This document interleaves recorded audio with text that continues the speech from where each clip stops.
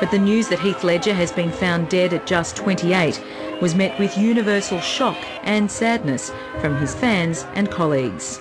He's, if not my favourite actor, I don't know how to compare his talent to others, but he's touched me deeply as a talent, and it's a great loss. I couldn't believe it. I think that's been the kind of reaction worldwide. It's just like this knife has come in and just cut off this life, this incredible potential. As the news sunk in, family and friends gathered to mourn in the actor's hometown of Perth. While media speculated about the cause of death, Heath Ledger's father Kim, mother Sally and sister Kate emerged to discount any theory of suicide. We, Heath's family, confirm the very tragic, untimely and accidental passing of our dearly loved son, brother and doting father of Matilda. He was found peacefully asleep in his New York apartment. Okay.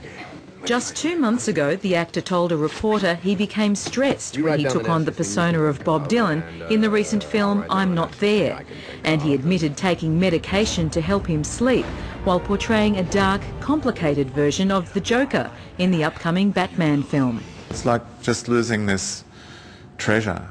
He was a great artist. It's just a great career that stopped way too soon. Action.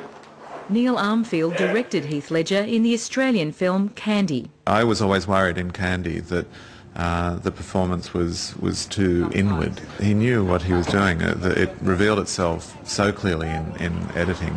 He was such a master of the unspoken. He was so in control of his talent and the mystery of it. How good would that be? Heath is clearly one of the great actors of his generation.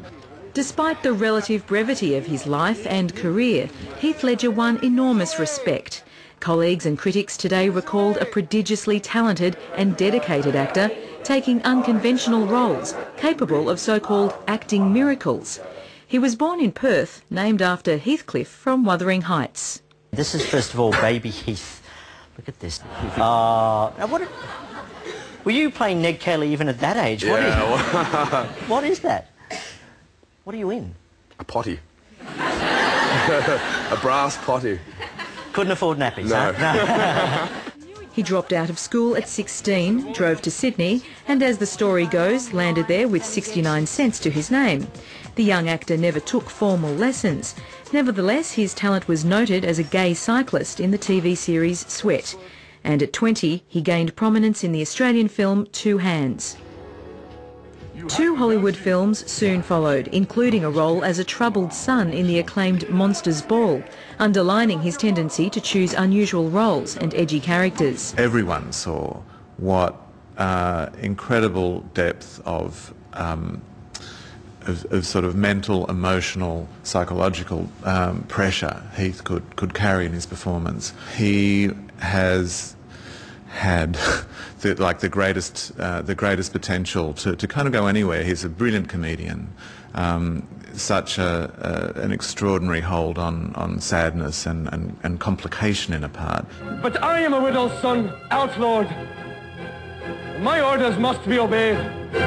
His portrayal of Ned Kelly in 2003 earned him an Australian Film Industry Best Actor nomination.